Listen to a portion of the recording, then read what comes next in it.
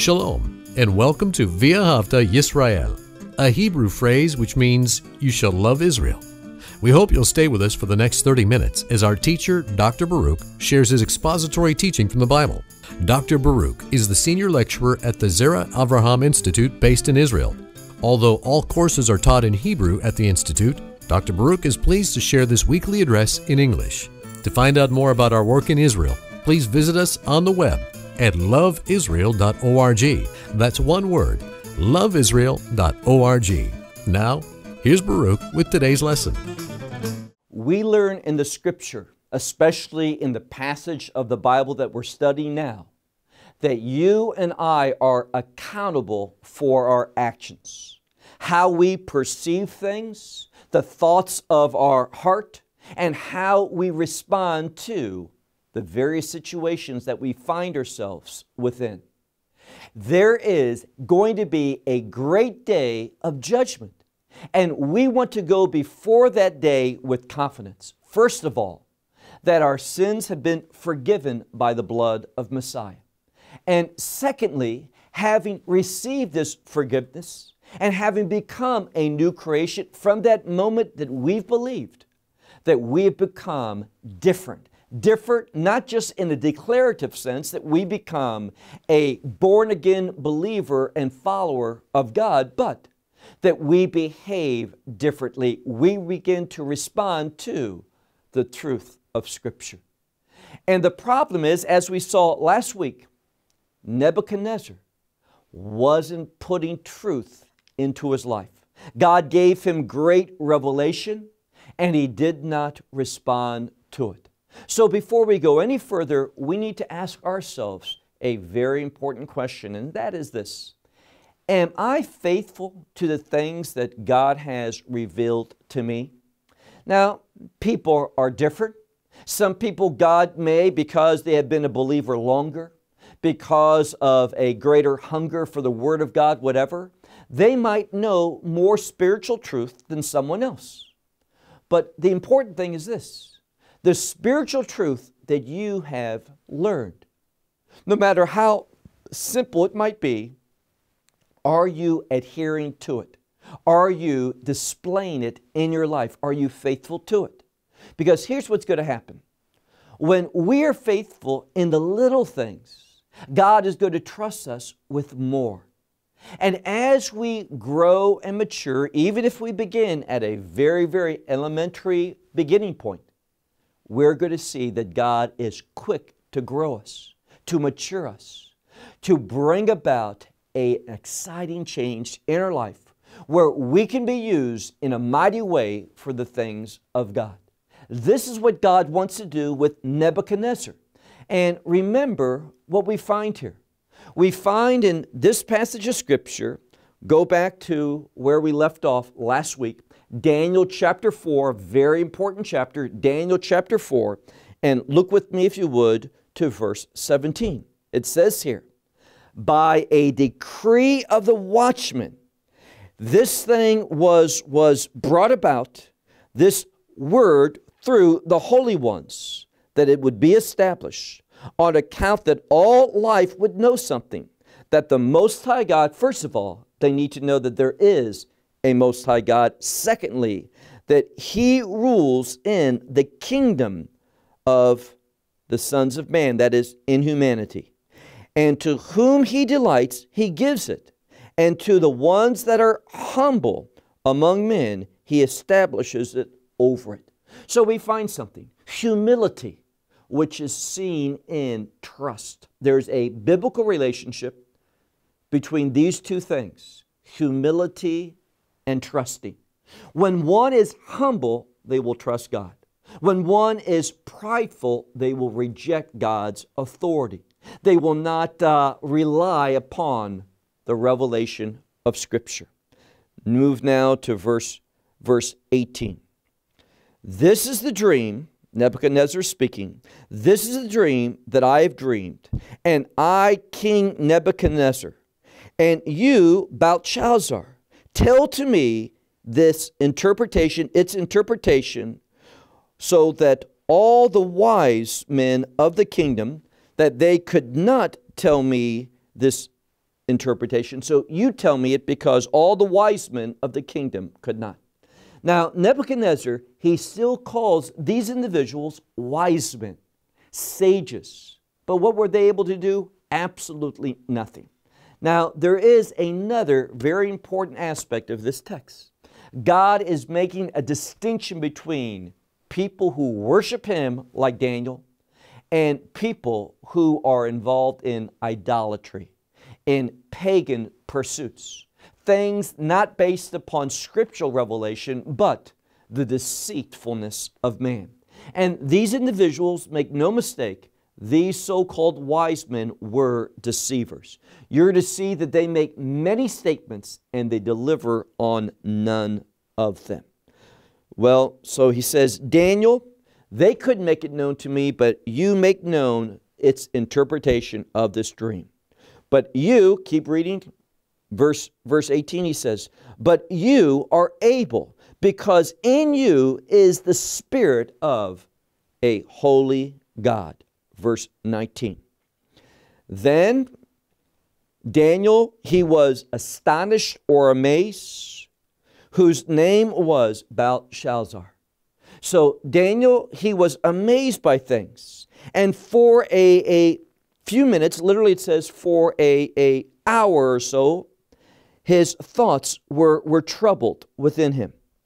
It says, and the king answered and said, Belshazzar, do not be troubled by the dream and its interpretation. Now, here's what's happening. Nebuchadnezzar, he could see that Daniel discerned what was going to happen. That is, he knew the meaning of that dream. And he knew, Nebuchadnezzar, that that dream, the fact that he dreamt it, meant it had ramifications for him. And Daniel's expression, how he looked, his response, and not saying anything for a while, Nebuchadnezzar knew that Daniel was uncomfortable about sharing the ramifications of this dream in the life of Nebuchadnezzar. So Nebuchadnezzar, he says here, basically, don't be troubled, don't worry, tell me the meaning of this dream.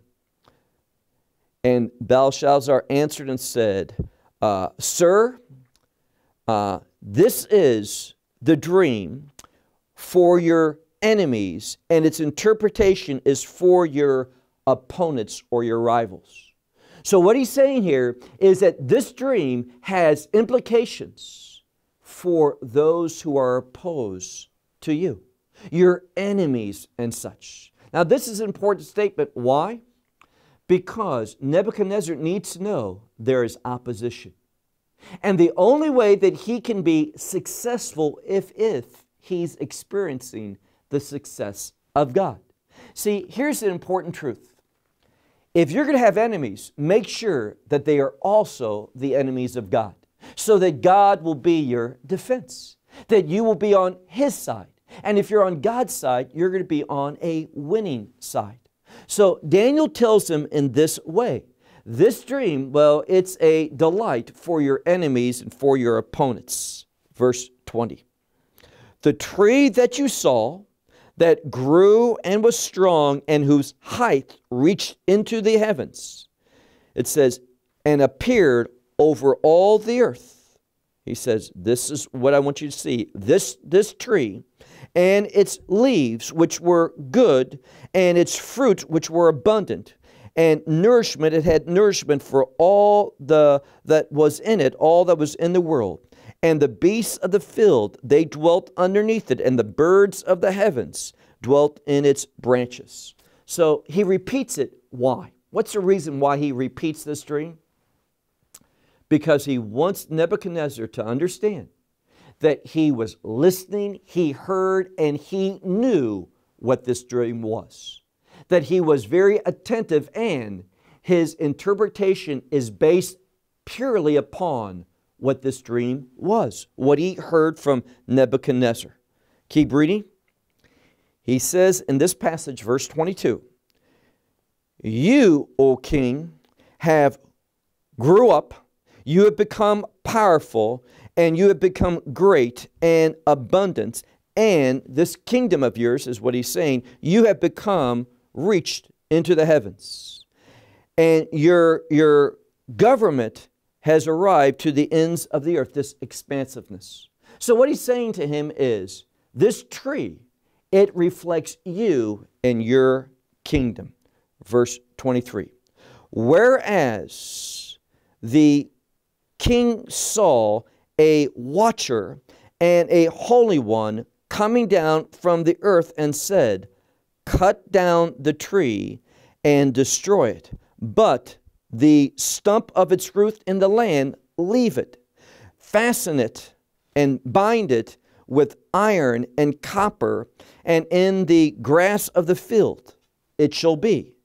And from the dew of the heavens it shall become wet, and with the beasts of the fields it shall be its portion, unto that these 7 epochs of time pass over it. So here again, he's saying, you are this tree.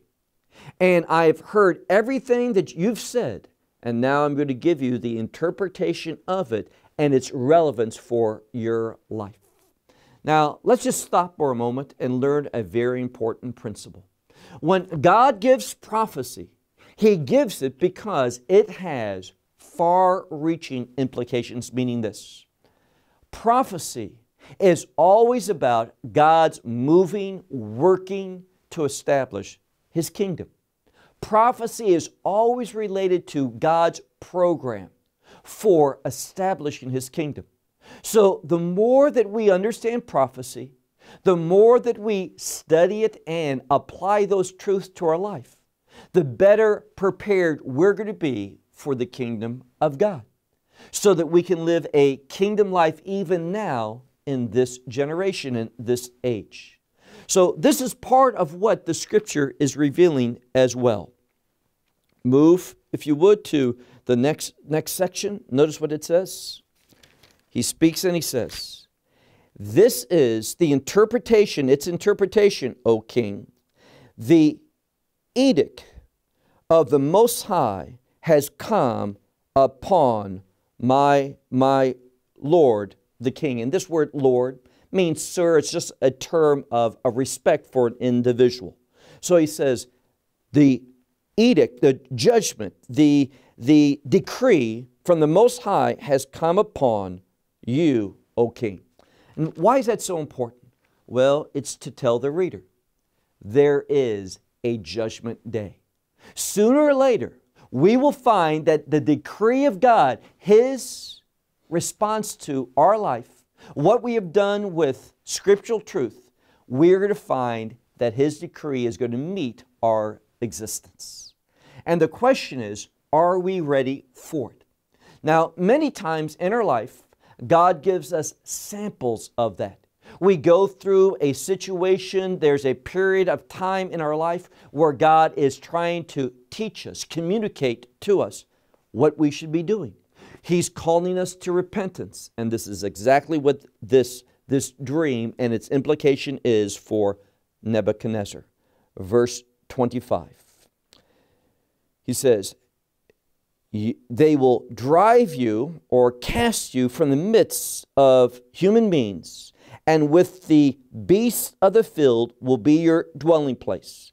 And as an ox, they are going to feed you grass. And from the dew of the heavens you will become what? To 7 epochs of time shall pass over you. Then there's an important truth. Notice what he says. At the end of that time, there's going to be something. Then you shall know the Most High God dwells in the kingdom of men, and to whom He delights, He gives it. So it's simply telling him, you have to go through this in order for you to understand the authority of God in this world. So let me deal with another important question, and that is this.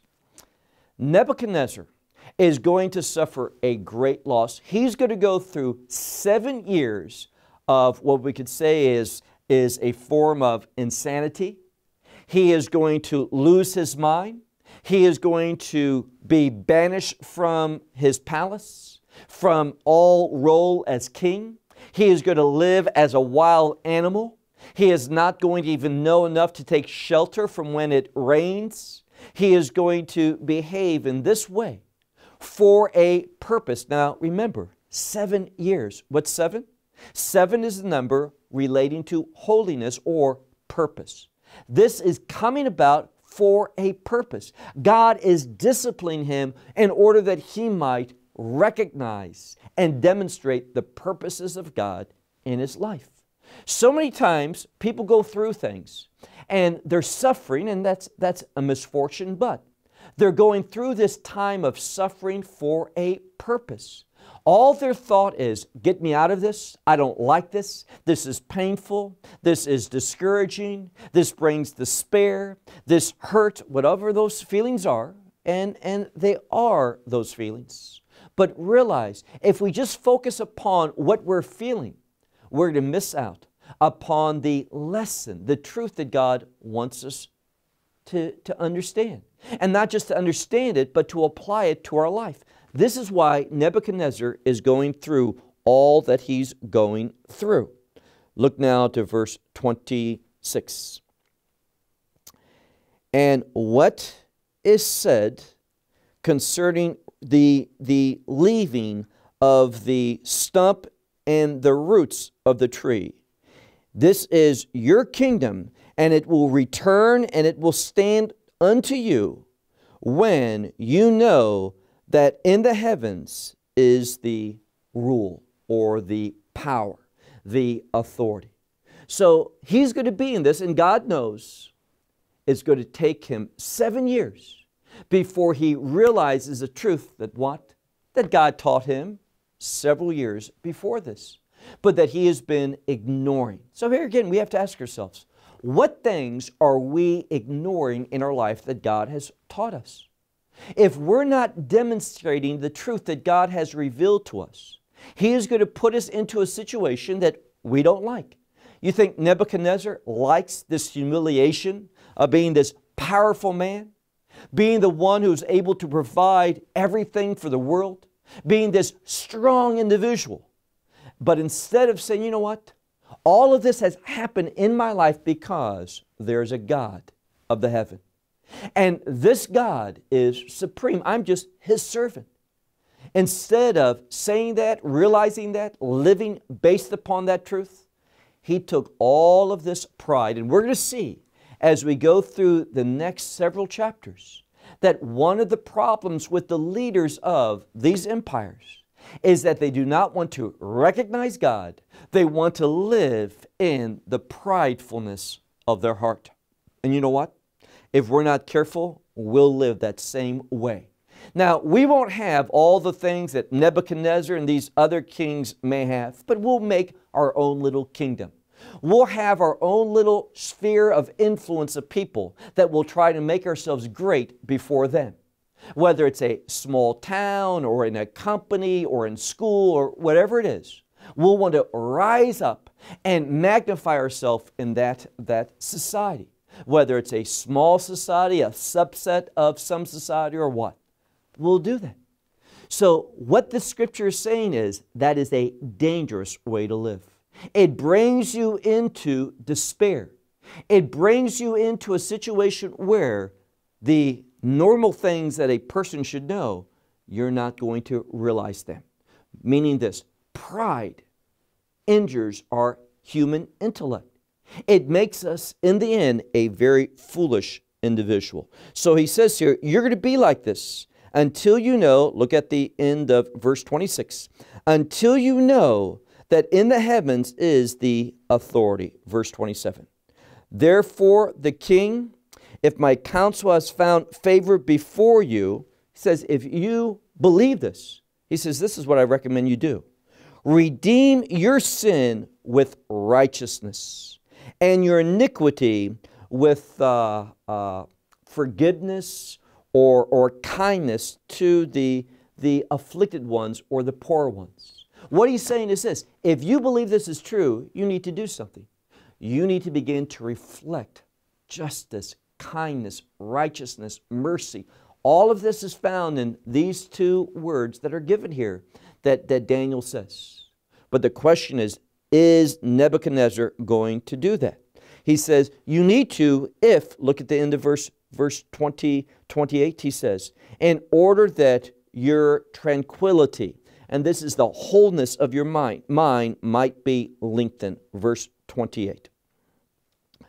And all this came upon the king Nebuchadnezzar, meaning this is going to happen, just like Daniel says.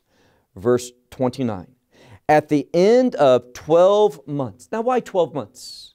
Well, here again, 12, what should come into our mind? The 12 tribes of Israel. God is doing this in the end to bless Israel. Why? Because if Israel is not a recipient of God's blessings, neither will the rest of the world. This is so Nebuchadnezzar can understand God wanted to move in his life. God brought Daniel before him. God brought this situation where Nebuchadnezzar had a resource of exiles from Judah in order that they might learn and teach him about the God of Israel. So he says, at the end of 12 months, as he was walking in his upper chamber of his, your Bible probably says palace. I would argue that it's a word that has religious, spiritual overtones in his sanctuary, in some pagan shrine that he had within his kingdom, which is in Babylon. Notice what happened. Verse 30. The king answered and said, now he learned a message. But after a year had passed, 12 months, notice how, because there was no immediate outcome of that dream, he kind of forgotten that. Instead of being humble, instead of being one who recognizes God in his life, God's authority, notice what he says. There is not in Babylon any greatness which I have not built to be a house for my kingdom. And in the abundance of my power I have done this for the glory of my honor, or for the honoring of my glory, however you want to translate that. So what does he do? He looks at this kingdom, and what do we learn about this kingdom? It's a very massive one. It is powerful. It is at the center of all these societies of the world. It is vast in its influence. And Nebuchadnezzar is saying, I'm the one who has built this. This couldn't be done without my power. And through it all, who should get glory for it? It should honor my glory. So he is living and speaking in pride. Verse 31. And why this word was still in his mouth of the king, a voice was heard from the heavens. And to you it is being said, O King Nebuchadnezzar, for your kingdom is removed from you. So there was this pronouncing. They said from the heavens, this voice was speaking, that your kingdom is removed from you. Now notice something. God is able, like that, to bring a change, to take away or to give. Think about this. Nebuchadnezzar, I'm going to do what? I am going to lose my mind like that. And I'm going to go out and live like an animal in the woods, in nature. And I'm not even going to know enough to come in out of the rain. And is that what's going to happen to me? I don't believe he thought it was a possibility. And he didn't see any of it happening during those 12 months. No changes. See, sometimes God moves in a very abrupt manner without any types of evidence or signs. Sometimes it's a slow progression, but not always. And Nebuchadnezzar, the change came in one day instantaneously. Verse 32. And he was cast from the midst of men, and we find that with the beasts of the fields was his dwelling place. And grass as an ox they fed it to you. And for 7 epochs of time passed over him until he came to his senses that the Most High God rules in the kingdoms of the sons of men, meaning in humanity, and he can give it to whomever he pleases. Verse 33. At that hour, that very hour that he came to that, the word was fulfilled in Nebuchadnezzar. And it was cast, he was cast from the midst of human beings. And it says, grass like an ox he ate. And from the dew of the heavens he was made wet. Until we find that his hair grew as feathers, the feathers of an eagle. And his fingernails also grew, and they become like claws of a bird. And it wasn't until the end of those days that were lifted up that I, Nebuchadnezzar, my eyes towards the heavens, and it says, my knowledge was restored to me concerning this Most High God. And it says that he has blessed for always, and is given, and I gave to him, he says, I blessed him, the Most High God, who lives forever, and I gave him praise and glory to the God who, his kingdom is forever, and his administration is from generation to generation. So here, everything, as Daniel says, has come about. We see that in actuality, what has been promised has happened. And what does that tell us? A very simple truth. God is faithful. What this should cause us to do is to realize that everything in this book is going to be. There's not some prophecies are going to be fulfilled, others are not. It's a scenario, maybe this scenario, maybe that. No. Everything written in this book is true. And I can promise you this, that unless we take this book to our life and fill our hearts and our mind with the revelation of the Scripture, if you fail to do that, you will be eternally disappointed, dejected that you've made that mistake. Even if you're a believer, many believers, they read this book, but they don't put it into their life. No, we need to be people in order to be spared from eternal regret, that we do something, that we make the right choices in our life, that we take seriously the truth of God and we apply it to our life. Nebuchadnezzar, he didn't have to go through this if he was humble enough to recognize God, and if he didn't live in pride, so he made the choice. It's like I've said, you can do it the easy way, God's way, or you can do it the hard way, your way. Let's make a wise decision. Well, I'm out of time. Until next week, when we continue on and complete this 4th chapter of the book of Daniel. Well, we hope you will benefit from today's message and share it with others. Please plan to join us each week at this time and on this channel for our broadcast of LoveIsrael.org.